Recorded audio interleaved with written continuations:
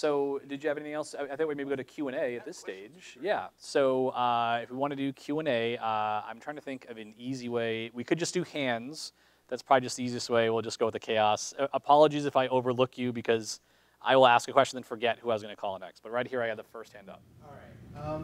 So how do you balance modeling a reality and creating a game with certain subjects to be examined? For instance, in the original edition, it sounded like various different strengths for men and women, right? Which is a statistical factor that you might model if you're modeling reality. Now is something that we don't examine. But elf height versus human height is. So, and it seems like the point of that is to frame the conversation. Like, you can be whatever you want, but then look at the difference in these fantasy races. Yeah. Oh, sorry, was there more? And the other thing was, it seems to me that a role-playing game provides a really interesting opportunity to challenge something like that, challenge being of a different gender. You can play it out. And it used to be done more metaphorically. You might be a half-elf if you want to face, not belonging to either two worlds, being of mixed race or something. You might challenge it metaphorically. Today you can challenge it. You can literally, it seems like we're being encouraged to challenge it literally. Do you think that's a fair? Yeah.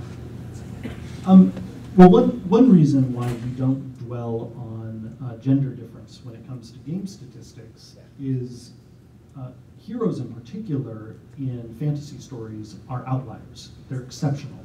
So even if we try to model some difference that might exist in male and female physiology in the real world, the point is our characters are unlikely to follow those norms. Because we are talking about people who slay dragons. We're talking about people who learn spells that open doors to other dimensions. And so it's really not in our interest when it comes to creating this sort of fantasy environment to go down that road. Particularly because not only in our game, but really in the game's mythological roots, that sort of exceptional quality to the characters is really the norm. I mean, it's easy to forget that, like, in the Irish, we were talking about this earlier today, in the Irish myth tradition, Cuchulainn of Nuirthemne, which is one of the greatest warriors of Irish mythology, and is actually one of the inspirations for the D&D barbarian, because Cuchulainn, when he would fly into a rage, would transform and become super powerful. It was called his warp frenzy, and so that's actually directly influenced our game design. Well, who was he trained by? He was trained by a woman named Scafach in Scotland, who was thought to be the greatest warrior in the world. So, like, he might be the guy who gets featured, but he had to go to her, the master badass, to learn how to be a #2 badass. And really, in a way, in some ways, he was so strong not because he was any better at warfare than she was. It was because he had his magical warp frenzy. So again, it's because, again, in the myth tradition and in fantasy, heroes are exceptional. And then the second part is the opportunity, whether people should be challenging things metaphorically or literally now. It seems like they're being encouraged to maybe try being, would you suggest that they attempt facing gender discrimination in a role-playing game, or is it just there to let you represent yourself? I mean, that's really up to each storyteller. I mean, especially with D&D. Oh, is my mic out? Yeah. Did you the spark is left? Release the magical blue smoke. Should I keep talking? Go ahead. Okay. We'll just stand here quietly back there. If somebody wants, in their storytelling to explore any form of discrimination, that could certainly create a powerful story. But it isn't something we would want to embed in the heart of our game, particularly because we are providing a platform for other people's storytelling, and that would be a pretty heavy thing for us to lay on people, to say basically every D&D game has to grapple with discrimination. Far easier for us to have a norm that is widely inclusive, and then it's up to individual players how they want to deal with that breadth. Now, that metaphorical exploration, and I'm really glad that that's on your radar, because that is actually one of the really powerful things about fantasy. That's something we still expect people to do. We definitely don't, especially as sort of the premier fantasy game, don't want to lose our roots there, because part of the power of the dwarf and the elf is they are metaphors for extremes of human behavior. Dwarves are a metaphor for often greedy, industrious stubbornness, and elves are often a metaphor for beautiful, long-lived aloofness that is simultaneously alluring and unreachable. We don't want to lose that. That's powerful. It's a powerful metaphor. And so really what we're doing with our humans is, rather than having them eclipse those metaphors, we're having the human properly take its place beside them. Because we really drive home in the player's handbook that what sets the human being apart from all of these other races, the quality that human has that they do not have, is diversity. The human being is the most diverse of all of our species. Now, that said, our other species do also have differences in skin tone, different subcultures. We have dark-skinned dwarves, we have fair-skinned dwarves, but none of our other species has as large a range of body types, of skin colors, of cultural differences. That's what's special about being a human being. Let's get a question right back here. Yeah, right. So I've read through the player's handbook a couple of times already, and seeing the text in there, it's definitely noticeable that you're trying to be more inclusive with this, but do you think that the text that you've included is enough to get people to really identify that they might, to see if they want to try out experimenting with some of those new options? My guess, we haven't collected data on this yet, but my guess, simply monitoring online reaction as well as reaction of people at conventions, is that the text is already having an effect. That simply its presence, people are like, oh, I'd never thought about that. Now, I think initially it's mostly been sort of a grace note for people where it's like, ooh, this game has a place for me.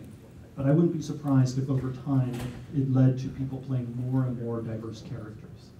Yeah, and I think it's something that'll show up too, like as we go forward and we do more adventures and more storytelling, and then having more characters, a more diverse cast. I think that'll actually help draw some of that out.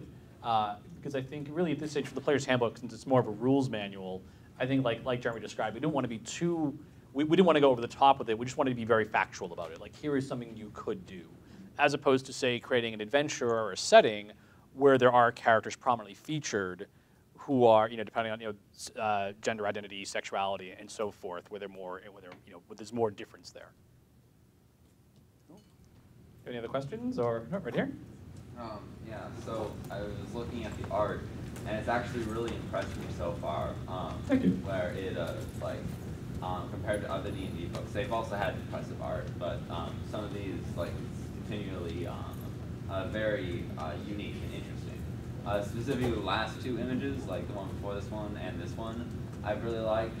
Like the one before me really reminds me that really reminds me of the movie Joan of Arc, and the last one really makes me think of Solomon's Temple, and that makes me think. So, what about also religious diversity?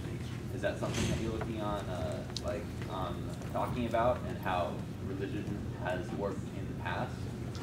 In terms of real world religion, or both influences in fantasy as well as other things? It's very tricky. So when it comes to religion, I'll speak just for myself. Since we are dealing with a fantasy world, and we're also talking about, there's already something about you're taking things from the world and making them mechanical. I'd be very leery about taking real world beliefs and trying to translate them, because there is always that, you're going to get it wrong. You're going to do something and. More inspiration, for example, cultural artifacts or standards like the stones on his vest. Yeah, we're looking more for, it's more driven by I'm going to use the word a surface impression of it, rather than say the real depth and the symbology behind it is necessary we're looking for. because we do want to avoid, we don't want to offend anybody. Yeah. Because obviously when you talk about someone's beliefs, something very core to them. So it's really about us trying to be mindful and trying to think, well, where is the line drawn? So for the characters, it's more things of looking at different like religious practices, cultures, really driving that more culturally. So if you see a culture that's dominated by one religion over another, or another, you might see those coming through in the costume. But I think in general, we try to avoid it because that is just one area where, because it's a fantasy game, there's always this sensitivity of, well, we don't want to kind of tell, hey, your religion is actually a fantasy, right? And that's just not a message we ever want to give to somebody. So, I mean, does that kind of square with? I mean, and while we definitely don't embed any of our world's religions in our game is certainly influenced by them. Yeah. I mean, and so we do use versions of symbols for resonance, because a big part of fantasy versus science fiction and some other speculative genres is fantasy must be recognizable. I mean, that's part of the power of fantasy, is always that feeling of, I've never seen this before, but I feel like I did long ago. Fantasy sort of taps into cultural archetypes, things that are very ancient, and so because of that, in a way, it's impossible for us to avoid at least playing a little bit with elements from real-world religious traditions. But mostly what we're exploring in our worlds is ancient polytheism, because all official D&D worlds are polytheistic. And also, and this is something we have to remind our writers often, because our writers will come and assume a lot of sort of real-world religious phenomena, and we have to remind them, well, faith means something different in a world where you know the gods exist. Because you're in fact walking with a guy who gets spells every morning from a god. And so in a way, faith in that setting isn't a particularly meaningful concept. It also, and this is where for a moment I get to put on my hat, because part of my academic, my past, I actually have a master's degree in religious studies.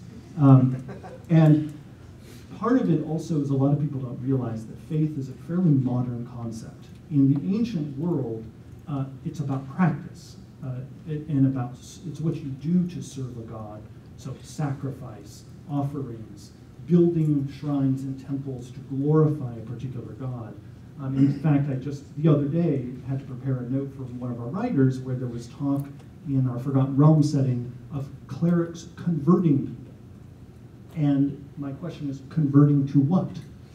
Because in a polytheistic setting where you know the gods exist and there are no modern style creeds, conversion is not a particularly meaningful concept. Now, you might encourage somebody to join in the service of a particular god, but that character probably also occasionally gives honor to one of the other gods. The way it was, say, in ancient Greece, where in the morning you might give an offering to Aphrodite, and then in the evening you might whisper a prayer to Zeus. Yeah, I just want to throw in one more thing. And we talked about with that approach with religious imagery. It also applied to how we approach the cultures. We didn't want to just take a real-world culture and just whole hog, just say this is exactly what we wanted to do, for very similar reasons. We didn't want to say, oh, ancient Ethiopia is actually, it's a fantasy world and all this other stuff. We wanted to more take multiple influences and merge them into something that was, like Jeremy said, resonant and familiar, but also it was something that was unique.